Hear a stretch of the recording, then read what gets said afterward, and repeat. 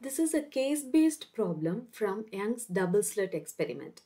We know Young's double slit experiment, there are two slits, slit 1 and then slit 2. Both of them are illuminated by some light source. This is slit 1 and then slit 2. And there is a screen here, and the distance between the screen and the slit is big D, and the distance between the two slits is small d. So this is the experimental setup.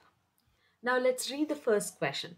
If the screen is moved closer to the plane of the slits, S1 and S2, then the fringe width, what will happen to fringe width?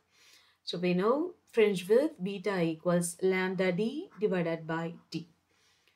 Now it is said that the screen is moved closer to the slits, which means the distance between the slit and the screen is actually decreasing, which means that beta is also going to decrease.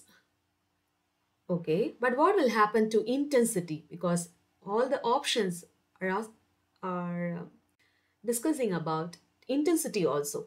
So as you go closer and closer, intensity will be increasing, because intensity of sunlight is going to change with the distance this way. Intensity is inversely proportional to r squared. So as you go away from the source, intensity is going to decrease. Now we are going closer to the source, so intensity will increase. So which means that it will decrease, but the intensity of the bright fringe increases. So this should be the answer. Now let's read the second question. What will happen to the pattern on the screen when the two slits S1 and S2 are replaced by two independent but identical sources? If you are using two independent sources, okay, for example, here in this slit, if you are using one bulb here and then another bulb here, okay, independent sources means that only like two different sources. But if these sources will not produce coherent waves, so which means we cannot get the interference pattern on the screen. Let's read the third one. Two sources of light are said to be coherent when both emit light waves off. So when do we say two sources are coherent? If these two sources are coherent, we know the phase difference should not change with time. So which means a constant phase difference. But what about, so constant phase difference is there in the two options here, but there are two options. So one is actually same wavelength and another one is different wavelength. Please remember that the interference pattern can be seen or produced for the monochromatic light, which means they should have same wavelength. Okay, two red waves interfere or two blue waves interfere, and we can get the interference pattern. So which means that they should have same wavelength and a constant phase difference. Then we can call those two sources as coherent sources. Next question. The fringe width in a double slit experiment is beta. If the whole setup is immersed in a liquid of refractive index mu, then the new fringe width will be, okay, for example, we do the Young's double slit experiment in air, and we are doing the same in a liquid of refractive index mu. So here we can think of the wavelength of the light.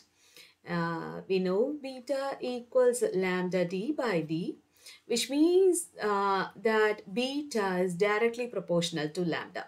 But at the same time, we know lambda is directly proportional to velocity of the light and inversely proportional to refractive index of the medium. So if the refractive index of the medium increases, definitely this beta is going to decrease. So how much decrease? It's beta divided by mu.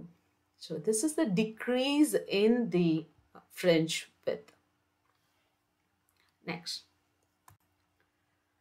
The total path length difference between two waves meeting at points P1 and P2 on the screen are 3 lambda by 2 and 2 lambda respectively. Then we have to say about whether they are bright fringe or dark fringe. We know very well that for the bright fringe, for the bright one, the condition is path length difference.